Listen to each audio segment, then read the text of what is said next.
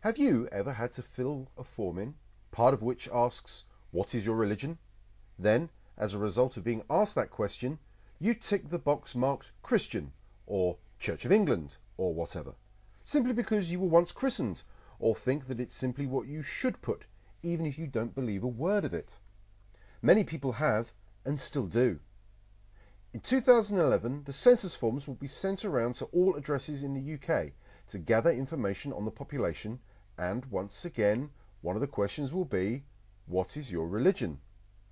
Here at Atheism, we want to get a true picture of non-belief in the UK, and we are encouraging people who do not follow any religion or believe in any God to say so and tick the box marked no religion.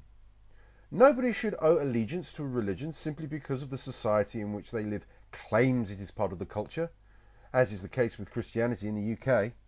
Every one of us who was christened as a child was too young to understand or object when their parents took them into a church, had water splashed over their heads. We want people to be true to themselves and not to inflate the number of religious people who claim irrational faith and beliefs and demand undeserved privileges because of it.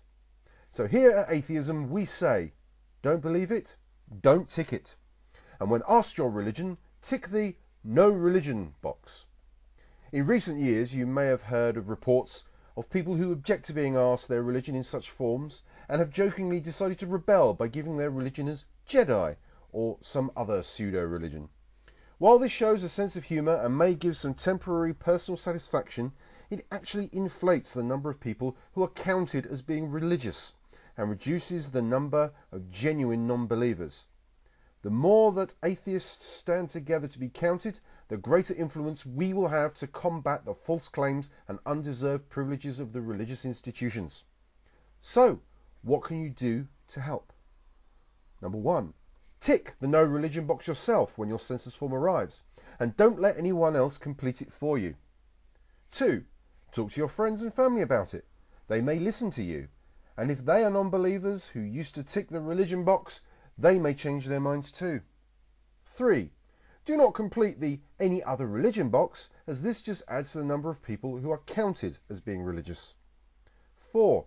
Write to your local newspaper or radio station and tell them of your intentions and why. This will spread the word that it's acceptable not to put down a religion you do not believe in. 5. Blog about it. The internet is a powerful tool in spreading messages such as ours. Entries on YouTube, Facebook and Twitter stating your intentions will encourage others to do the same. 6. Respond to criticism of religious people who complain about this. After all, what have they got to hide? Why do they want to inflate their numbers? 7. Come out as an atheist. Be proud and be public that you embrace critical and rational thinking. And 8. Join Atheism and make a stand to help all atheists have their voices heard. Join us at www.atheismfront.com